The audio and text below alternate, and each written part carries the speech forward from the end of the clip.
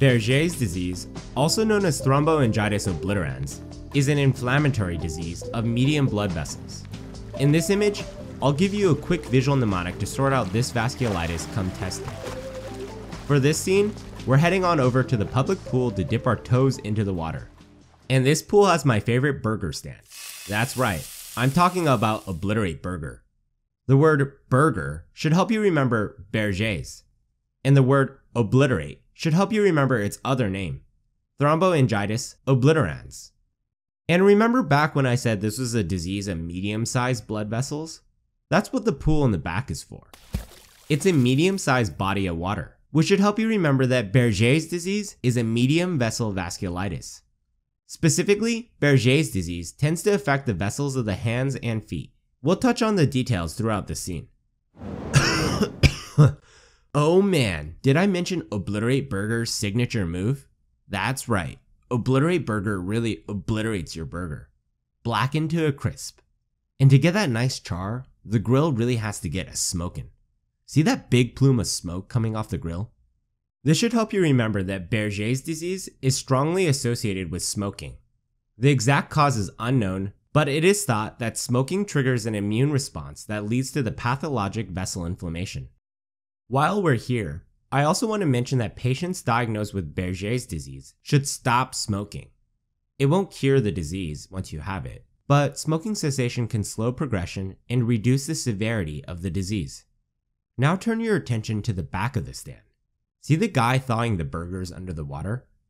He's wearing blue latex gloves to handle the ice-cold burgers, which should help you remember the finding of Raynaud Phenomenon. Raynaud Phenomenon refers to the fingers changing colors when exposed to the cold. Recall from physiology that cold temperatures lead to the constriction of blood vessels. I mean, the body has to conserve heat, right? And also recall that vasculitides are commonly associated with ischemia, or a lack of blood flow. Vasculitis leads to inflammation, thrombosis, and scarring, each of which contributes to ischemia. When patients with Buerger's disease expose their fingers to cold water, the vessels clamp down and further ischemia occurs. This ischemia can lead to cyanosis, which is a blue discoloration of skin caused by hypoxia. That's why you get the blue color changes you see in Raynaud Phenomenon. It's because of a lack of blood flow. Next, look at that healthy pile of meat right there. Yeah, I'm talking about that fat stack of burgers, not our hunk thawing them. Notice how the burgers are pretty red with blood, and how they've been segmented in the packaging, so it's easy to separate them to put on the grill. This is here to help us remember the pathological appearance of segmental thrombosing inflammation on biopsy. Segmental inflammation describes inflammation happening in portions or segments of the vessel, sparing other parts of the same vessel. Thrombosing inflammation refers to coagulation in the formation of blood clots. Recall how vessel damage in vasculitis can expose subendothelial collagen and tissue factor. These factors promote the formation of blood clots, also called thrombi, which then block the flow of blood. This can actually result in a complete blockage of flow, formerly known as obliteration of the vessel. This is actually why obliterans is in the name of the disease, Thromboangiitis Obliterans. As a side note, this segmental thrombosing inflammation can also involve the veins and the nerves. Just remember our burgers here, and you'll remember the buzzwords, segmental thrombosing vasculitis. Okay, let's turn back to the grill. Our guy at the grill is working hard flipping the burgers, but it looks like he's in danger of getting burned by the flames. Ouch! They have to use the hottest flames here to obliterate the burgers, after all. You could even say that this guy experiences pain as he exerts himself at the grill. This should help you remember another finding in Buerger's disease, intermittent claudication. When you exercise or otherwise move a muscle, the muscle requires additional blood flow to keep up with demand. In patients with Buerger's disease, the shoddy vessels can't always keep up, so intermittent claudication occurs. Intermittent claudication is just pain with exercise, and it's caused by insufficient blood flow, also known as ischemia. As our guy puts his arms to use, he's in for a world of pain. No pain, no gain, right? So I told you about Raynaud Phenomenon and intermittent claudication, but what happens when the disease gets really bad? Notice how our grill master's other hand has gotten burned by the flames already. The singed tips of his rubber glove kind of look like gangrenous necrosis, which should help you remember the finding of gangrene in Buerger's disease. To strengthen the word association, we've even made his gloves green to help you remember the word gangrene. As the disease progresses, ischemia can occur even when not exposed to cold water nor when exercising. And since the blood vessels themselves are affected, there's really no way to restore blood flow. Prolonged ischemia causes gangrene, which refers to tissue death by ischemia.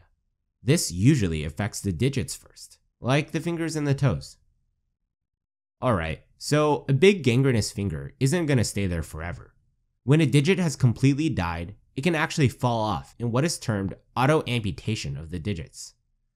This is a high-yield fact, so I want you to develop a knee-jerk association between autoamputation of digits and Buerger's disease. To help you remember the subsequent autoamputation of digits, turn your attention to the burger on the counter.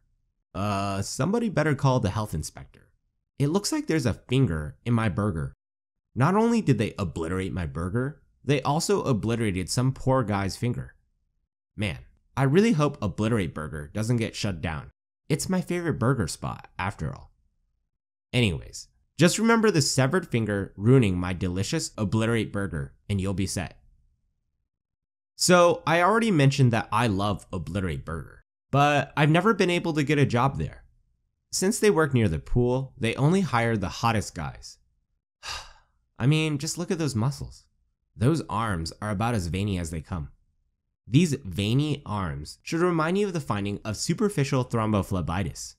Remember how I mentioned earlier that segmental thrombosing inflammation in Buerger's disease also affects the veins?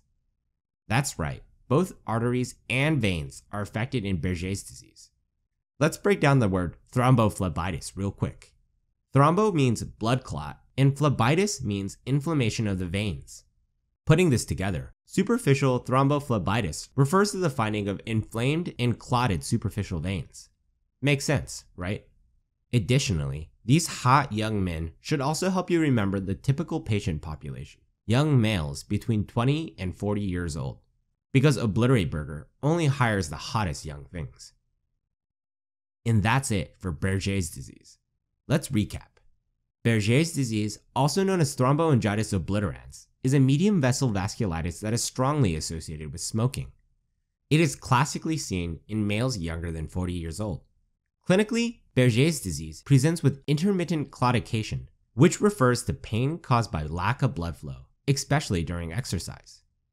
When this affects the fingers, patients can develop Raynaud Phenomenon, which refers to the fingers change in colors from white to blue and finally red when exposed to the cold. When the finger ischemia is even more severe, gangrene and autoamputation of digits can occur. Patients with Buerger's disease may also develop superficial thrombophlebitis, which refers to inflammation and clotting along the veins. Pathology reveals a segmental thrombosing vasculitis with vein and nerve involvement. Smoking cessation is not curative, but it's been shown to slow progression and reduce severity of Buerger's disease. Whew, we're done. Now go enjoy a delicious Obliterated burger. With all that char, this probably should have been a gastric cancer scene. But hey, hindsight is 20/20, right? This is Nathan, signing off. You stay classy, you Pixarized watcher you. Thanks for watching. For more videos like these, click here to subscribe to our YouTube channel. You can also check out the interactive version of this image at pixarized.com by following the link in the description. If you like what we're doing, share with your friends on social media, and we'll keep making great content like this. We'll see you next time.